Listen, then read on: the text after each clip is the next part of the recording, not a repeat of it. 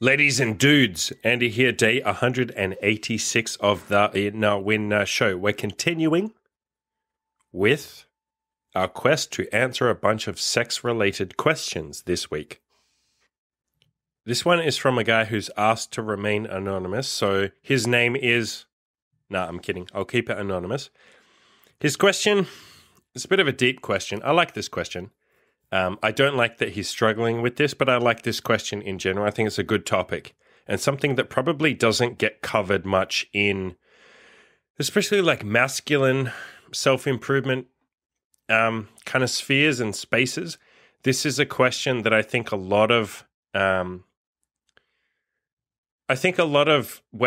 especially in the manosphere, wouldn't necessarily handle this question the same way I would. I'd just phrase it that way. And I know that some communities wouldn't be all that welcoming with a question like this or with someone who has this question. So we'll start there.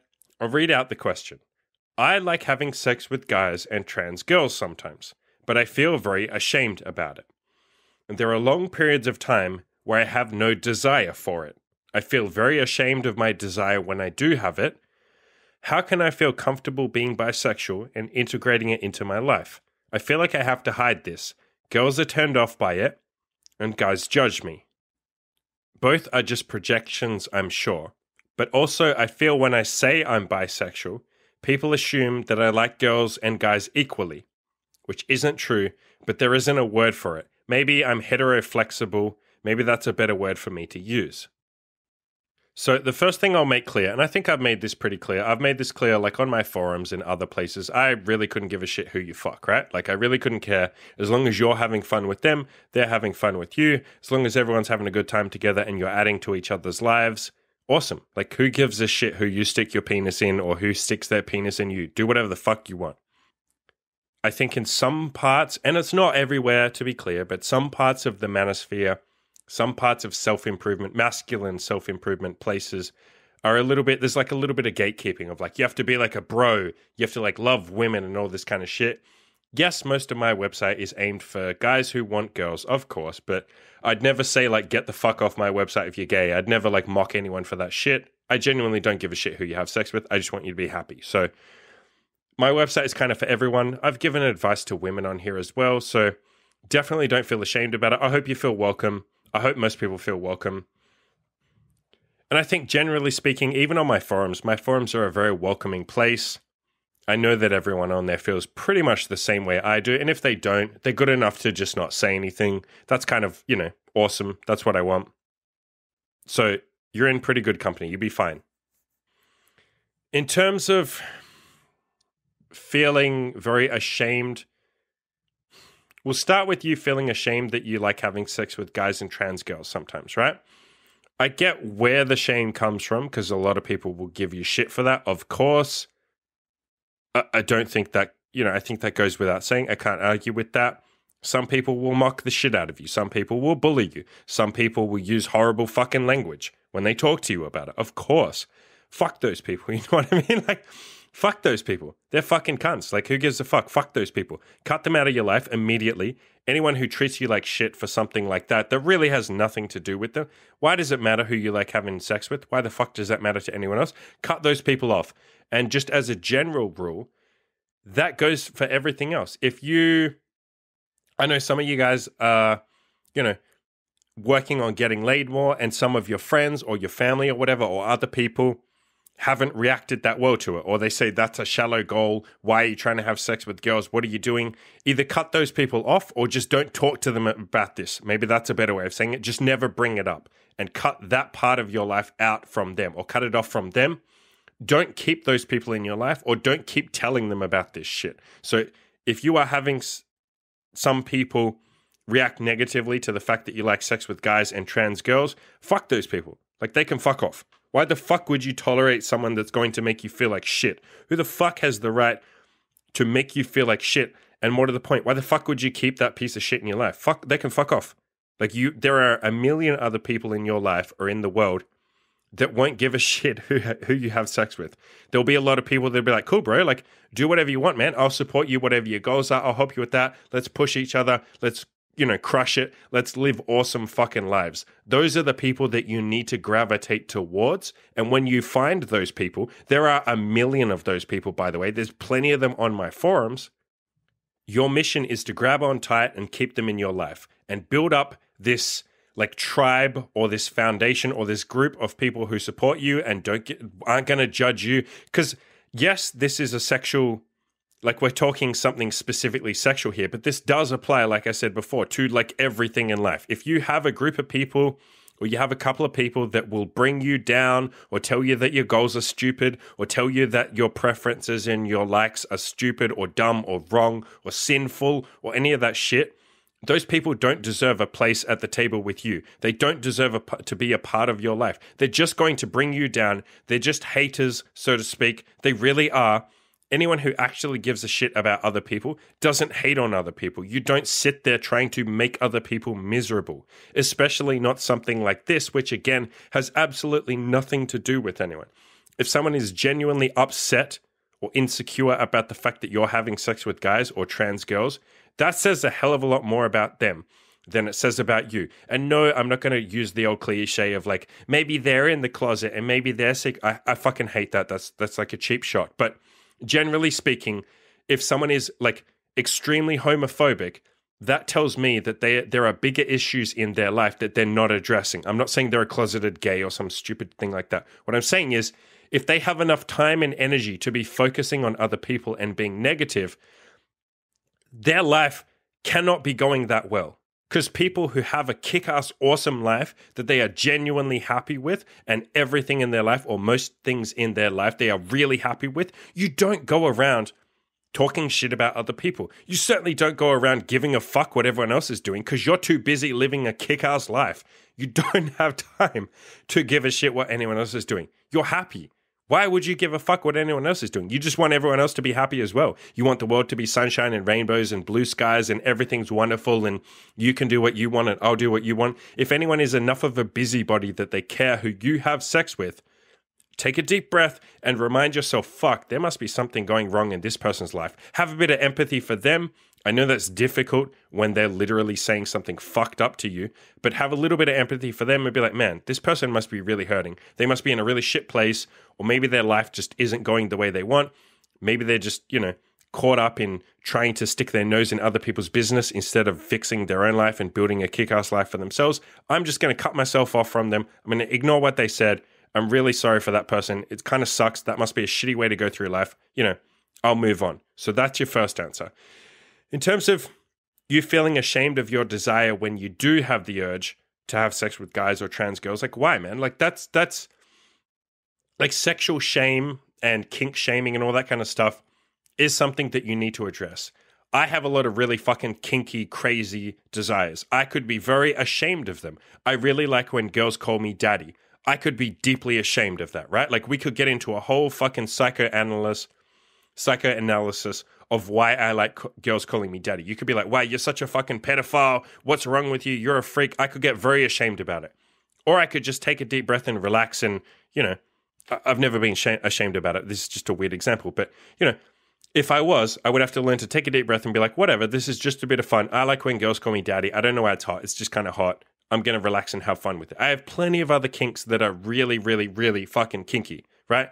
I love pissing on girls. I love girls pissing on me. I love some really fucked up stuff like that, right? And that's perfectly okay. I just take a deep breath and say like, whatever, I could be ashamed of this, but I like doing it. As long as they like doing it, who the fuck is it hurting? It's not like I'm going and pissing on random strangers, right? I'm not doing crazy, kinky BDSM sex. I barely even bring up some of my wilder kinks to you guys. I keep that shit more to myself. I'm happy to talk about it, of course, but it's the point I'm making is it's not like I'm going out and like shoving it in everyone's face and making other people uncomfortable and, doing anything like that. It's literally just I like doing something. If the girl likes doing something, we'll do this together. Cool. That's how I want you to start framing this. If you have sex with other guys, as long as you're consenting, they're consenting, you both want each other, there's some actual desire there. You're not just using that to like self-medicate or something, like you both actually want to fuck each other, then cool. Like relax and just say, this is a bit of fun. This is just one more sexual kink that I have. This is one thing on my bucket list. And every now and then I like to like scratch this itch and have a bit of fun with it. Same with the trans girls. It's like, yeah, that's just a kink of mine. It's a type of person I like. It's a specific scenario I like, however you want to define it. It's just something on my list. I like to scratch that itch every now and then. It's a bit of fun. She has fun. I have fun. Fucking awesome. Like, who the fuck isn't having fun in that scenario? It's only anyone else who would care enough, and you don't have to tell anyone else, right? Like, it's not like you have to go outside and be like, hey, everyone, I had sex with guys. I'm bisexual. You're allowed to keep this shit to yourself. I think that's maybe the one thing that you've been missing here. You don't have to be going around saying to everyone, I'm fucking guys. I'm fucking trans girls. You know, please don't judge me. Now, don't keep it all inside and never tell anyone. I'm very glad that you brought this up because it's obviously something you're ashamed about. It's something that you need to work through. Fine. But aim to be working towards a point where you're okay with just it being a fun thing that you do with people who consent, who want to do it with you. And that's all there is to it. Don't worry about what other people think about it. Don't worry about being ashamed about it. Just relax and just say, it's one more thing on my bucket list. It's just like one sexual kink that I have. It's a lot of fun. I like doing it. They like doing it. It's great.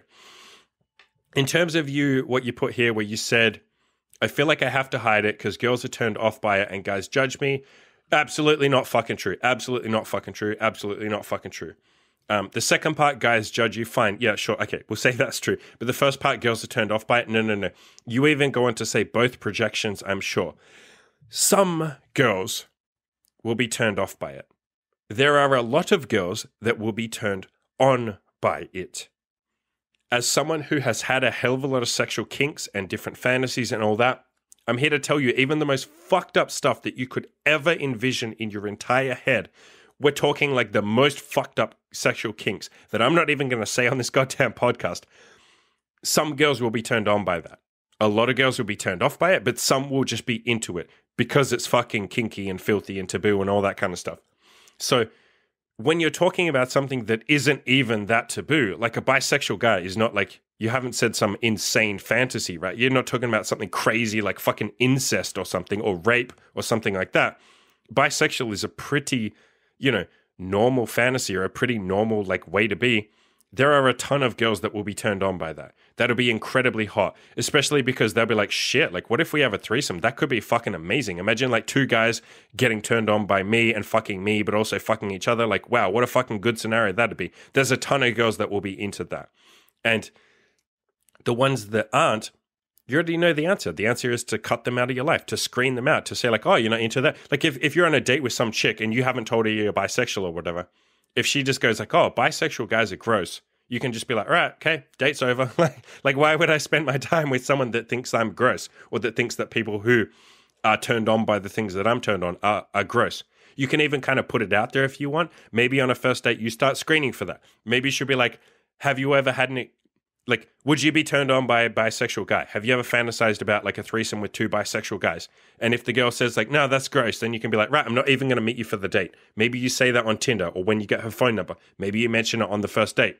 Start screening for that if that's something that's important to you. Like if you genuinely want a girl, and I would suggest doing that anyway because it's something that you said you're ashamed about. I would suggest it's probably best that if you're going to be having sex with girls and dating girls and, spending time with them, friends with benefits and all that kind of stuff, you want to be screening in girls who are okay with who you are. And so that's a really good use of screening. Something big like this, the bisexual thing, if you can do that reasonably early on and say like, what I said before, have you ever fantasized, would it turn you on to be in a threesome with two bisexual guys? Have you ever fantasized about that? Like figure out some way of framing it like that. The way I just said it is fine. And screen for the girls that are okay with it or would be turned on by it or would love to do it with you. You know what I mean? Like there'll be plenty of girls like that. In terms of guys judging you, yeah, of course, there'll be a ton of guys like, I think we all know that masculinity and heterosexuality is definitely, like heterosexuality is a very big part of masculinity. That doesn't mean you can't be masculine if you're gay. I'm not fucking saying that.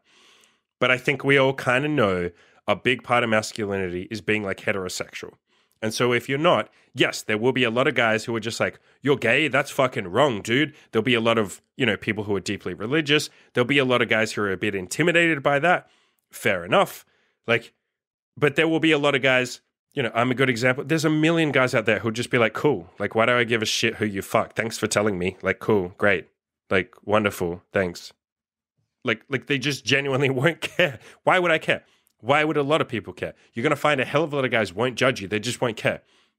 Yes, you will find some guys will judge you. That's fine. Just, don't spend that much time with those people. Cut them out. Learn to screen. There are a hell of a lot of people that judge me for a million different things, right? The fact that I'm in an open relationship, a lot of people will judge me for that. A hell of a lot of people will judge me for that, especially because it's a one-sided relationship.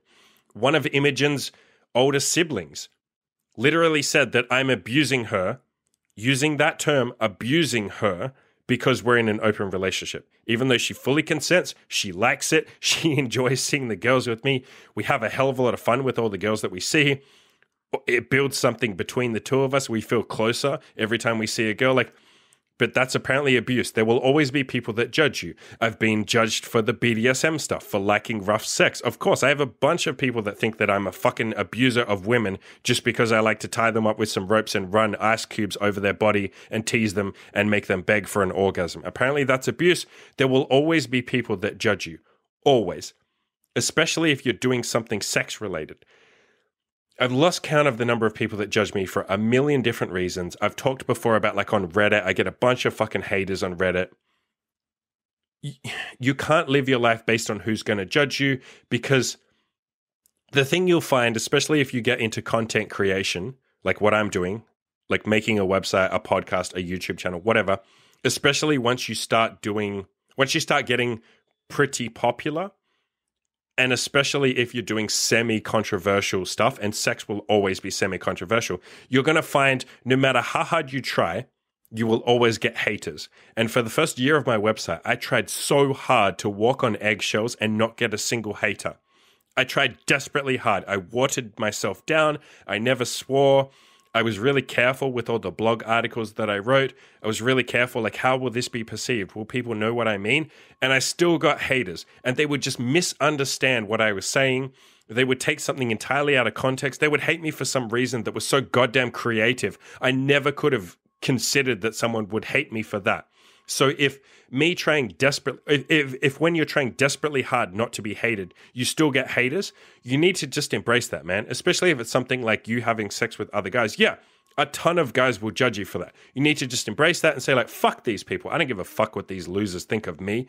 Why the fuck would I care what some stupid, insecure loser thinks of who I stick my dick in? What a fucking miserable sod you have to be to give a shit what someone else is doing that has nothing to do with you. Again, that tells you that their life can't be going as well as they would hope for.